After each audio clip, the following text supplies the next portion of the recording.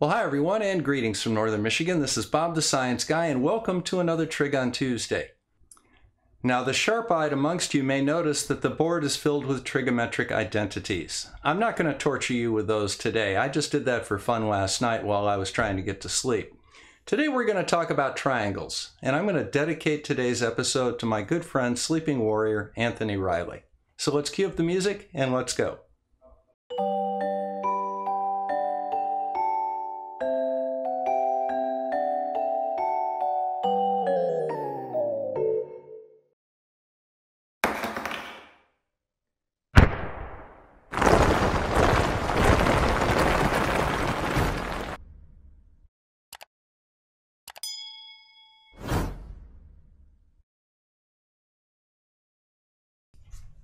Well, I got rid of all those nasty identities. Let's go ahead and start talking about triangles a little bit. Now, we're all familiar with the 3, 4, 5 right triangle. Now, I want to kind of go over how we name triangles. So this is triangle ABC. That's the definition of it.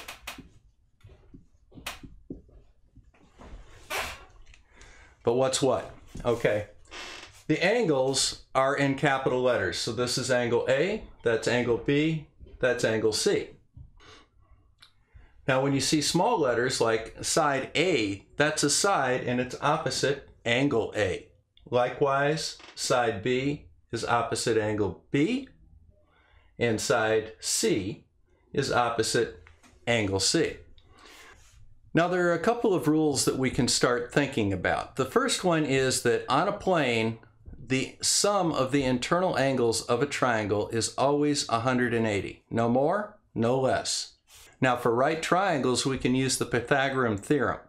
And the Pythagorean theorem says that the square of the hypotenuse, in this case a squared, equals b squared plus c squared. And if you do the math real quick, that's 9, that's 16, that makes that 25. And the square root of 25 is 5. So that's a nice way to find the length of triangles. The problem that you run into is when you see that red one up there. That is not a right triangle. So when I say solve a triangle, you have to be able to tell me the length of each side and all three angles. That's how you solve a triangle. How am I going to do it with that one up there? Well, let's go over a couple techniques. Okay, so we've learned how to name the triangles, name the angles and the sides, and we've learned that the sum of the internal angles is always 180 degrees. For right triangles, we have the Pythagorean theorem, a squared equals b squared plus c squared, but that won't come into play on this because these are not right triangles. So what I'm going to do is I'm going to ask you to solve for some triangles, and I'm going to give you 6 possible scenarios. Let's go ahead and show you. The first one is I give you all 3 angles. Now notice that I've got my triangle and then I mark in black that I gave you all 3 angles. Can you solve this triangle? Well, the answer is no. Now, there are 6 elements to a triangle. There are 3 angles and there are 3 sides. If you have any 3 of them, you can normally solve for the triangle. This is the exception. Now, triangles with 3 angles are all similar triangles. However, if we don't know the length of one of the legs, we have no idea what size the triangle is, and there's no way that we can solve that given the information that we have.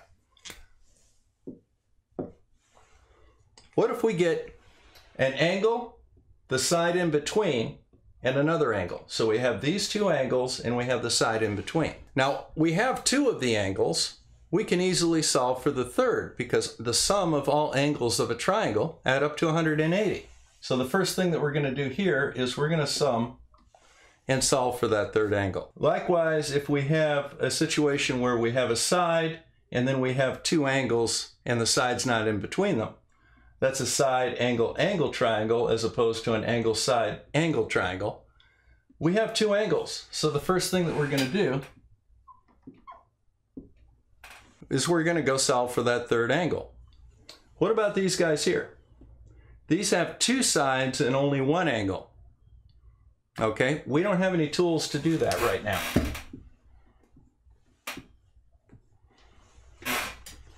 And likewise, if we have all 3 sides, again, we can't sum up the angles because we don't have any of them. Now, are we stuck? Not really. Let me show you something a little bit elegant about this triangle. What I've done is I've added what's called an altitude. Now, an altitude splits one angle and comes down and forms two right triangles. And we're going to say it's height h. Now let's look at two of the angles. We have angle A and we have angle B. What is sine A? That would be the height over the hypotenuse.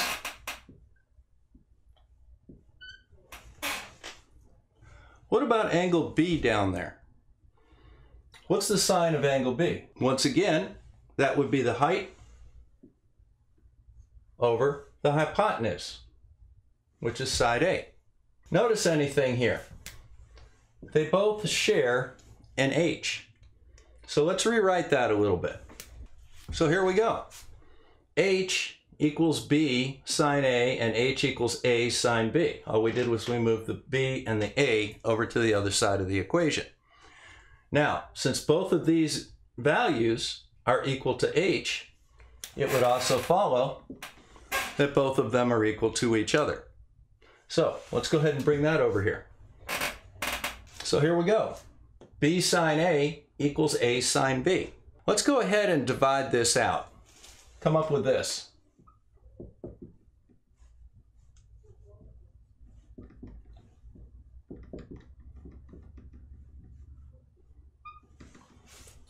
Boy, that's looking promising, isn't it? Sine A over A equals sine B over B. Now, by doing the same thing, we can also show that sine C over C is also equal to sine A over A and sine B over B. Now, this is called the law of sines, and we just derived it. You know, sometimes you'll see it like this. Sometimes you'll see it A over sine A equals B over sine B, etc. Well, let's put that up here with the other rules and see whether or not maybe we might be able to solve a little bit more of this triangle. Well, let's use a little mathematical insight and see what the law of sines can do to help us with our triangle problem here. Okay, so let's look at this one right here. We've already solved for that third angle. And the important thing that I want you to notice is that we have an angle and its opposing side. What we need to do is we need to find these two sides over here. We don't know what those are. But do you think the law of sines can help us out? Remember too that I said that if we're looking for sides, we can actually reverse that. Okay, well, with keeping with our triangle up here, we're going to call that angle C, and that's going to be side C. So here's what we have so far. We know side C, and we also know the sine of angle C, because we know the angle. All right? What do we want to find? We want to find one of these sides. So let's say this is B over here. We know angle B, so we know the sine of B, but what we don't know is side B right here. Let's rearrange this and just figure it out. Should be pretty simple. I think everybody can see that the way to solve this is that we have C sine B over sine C equals B. So now we know side B. We can repeat the same process, and we can also solve for side A. So that's fully solved. We don't need to worry about that anymore. So here's what we have. We started off with this. We summed up and found that third angle. We solved for the sides using the law of sines, and we're done. Simple as that. What about this one over here? Well, essentially, we can do exactly the same thing because we've got an angle and its opposing side. So all we're going to do is use the law of sines again, and we're going to solve for those two sides. Not a problem. What about this one over here? Now, we have side, side, and angle. Now, here's the thing about this. If you have side, side, angle, by definition, one of the angles is paired up with its side. So, law of sines. Now, something that's a little trickier with this one is that we only have this one angle. So rather than use the law of sines to solve for a side, we're going to want to solve for an angle. So let me show you that real quick. Again, we're going to use our same nomenclature up here. Now we're looking for an angle, so we probably should have the sign on top. So let's say sine B over B equals, now once we have an equal here, we got to figure out which one we want to use. Now if we use angle A, we don't know that. We also don't know side A. So we want to use angle C because we do know side C, and we'll solve for angle C. So once again, this is what we're trying to solve for. All we have to do is just move this over and we can solve for it. We know side C, we know side B, and we know angle B. So all we have to do is solve for this angle right here. Okay, so we use the law of sines and we solve for angle C. Next, what we want to do, then we just apply our sum of all angles of a triangle is 180. We solve for that last angle. And then all we do is we apply the law of sines again, and we solve for the last side, right here. Simple. All right, let's go on to the next one. Now, side angle side, we have a bit of a problem. We don't have an angle over here. We don't have the angle up there, and we don't have the side over there. We can't sum it, and we can't use the law of sines. So we're getting another goose egg there. Likewise on this one where we have all three sides. All right, well, we can get the sides, but we've got to have at least one angle in order to solve for this. So we can't solve that either.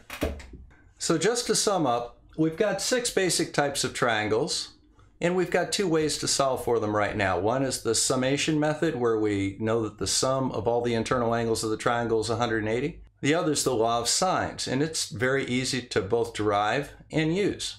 You know, the one other thing that we have in our armamentarium is something called the Pythagorean theorem, and we've touched on this before.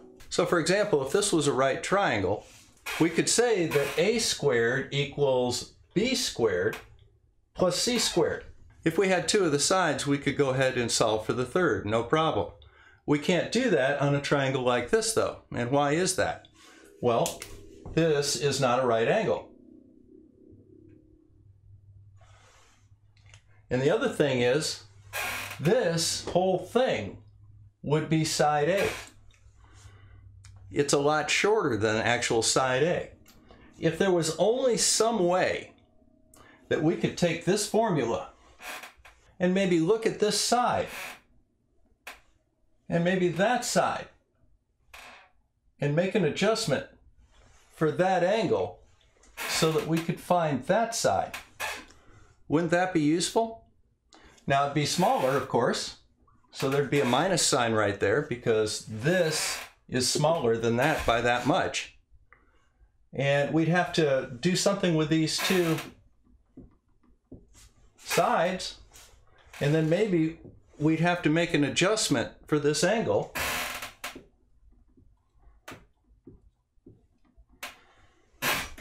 And then we could use this to solve any triangle.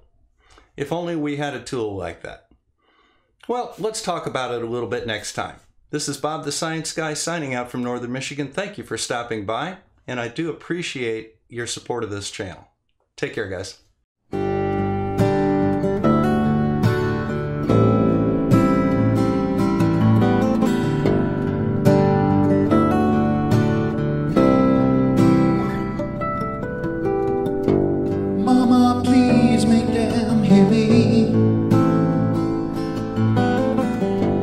I can't teach them anymore. This rabbit hole's too deep for me. Feel my brain getting real sore.